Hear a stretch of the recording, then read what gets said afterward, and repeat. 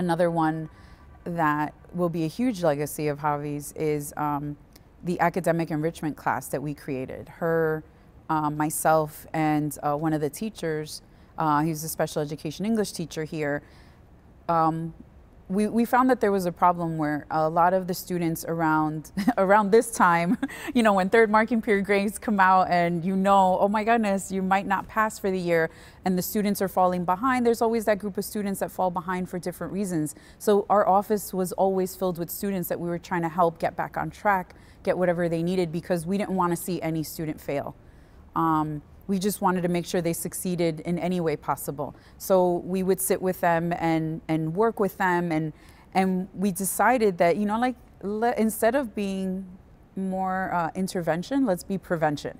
So we put together this class called Academic Enrichment, which she came up with the name. She's like, let's elevate it and not make it like study skills or, you know, anything kind of boring. Like, she always liked to enhance things and make them a little more creative. And we created this course where we married like 2 different curriculums that that the schools were kind of, and the state were kind of pushing for, which is social emotional learning and executive functioning skills. We brought them together, which are all the things that students need in life. Learning flexibility, learning time management, learning creativity, empathy, just those simple things in life just to get through. And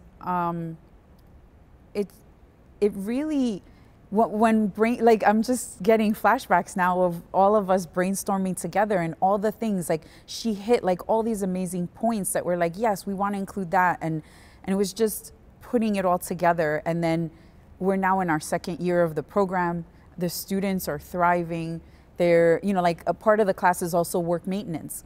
So they're able to maintain, you know, like, keep up with their work for those students that maybe have a hard time at home completing their work on their own. So, and then they, you know, we have a special education teacher that's teaching it and, you know, can modify it or speak to other teachers to help modify. So with that, you know, like, it just became so much better. And all of the insight that she brought into it and putting it together, like, that's something that's always going to be hers, because, you know, like, it was, you know, like, it was the 3 of us bringing about such an amazing thing. Because that was one thing. We all love to inspire each other, like, especially the 3 of us. We love to inspire each other. We love to, you know, like, elevate each other to a point where, like, all right, let's do more, let's do better.